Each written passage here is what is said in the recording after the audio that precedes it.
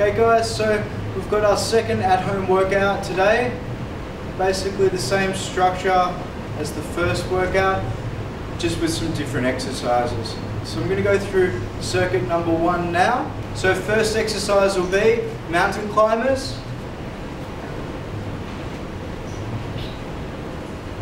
Looking to really drive my knees up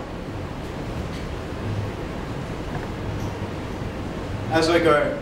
Next exercise from there is a good one, a one-legged burpee. So what I'm going to do is I'm going to place my hands down, kick my leg back, kick it through and jump up, switch legs, hands down, kick my leg through and back up, just like that. Third exercise will be Russian twist. Third exercise will be an ab exercise and be Russian twists.